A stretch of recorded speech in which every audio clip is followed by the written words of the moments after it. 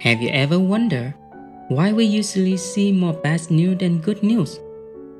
A few scrolls on Facebook, and what do we see?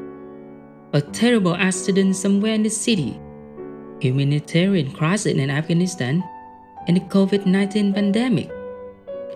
All the scary headlines just chase it everywhere.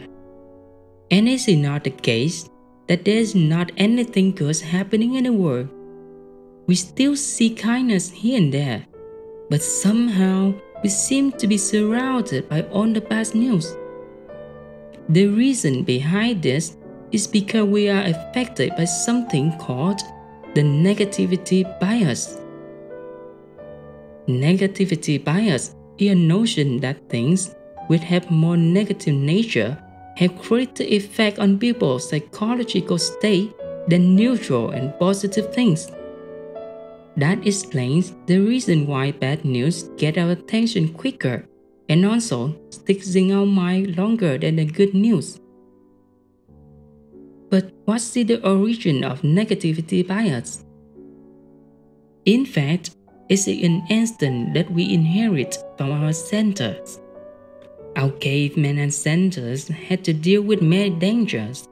At that time, being sensitive to the slightest threats and remembering frightening experiences were crucial to their survival. But our present life is very different from the life in the prehistoric time. Modern life puts a lot of pressure on our mental health. Toxic contents, fake news, and the negative stories make it difficult for us to see the good around us, and the negativity bias make it worse. Is there a way to help us avoid the negativity and live a better life, you might ask? Fortunately, there is.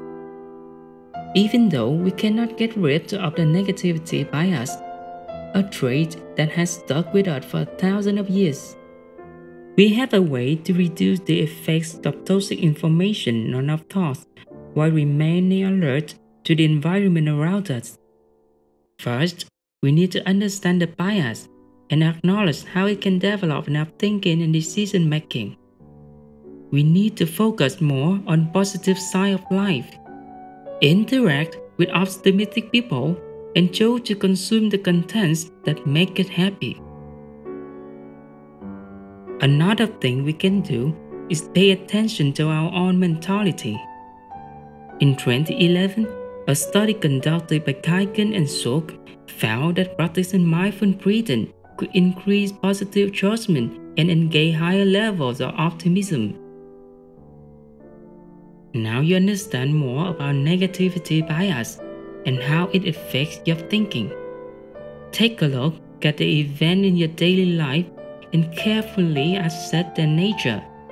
You will probably find that beside all the bad news, there's also a lot of good news out there waiting for you to celebrate. And nothing can make your world shaken as long as you maintain your inner peace.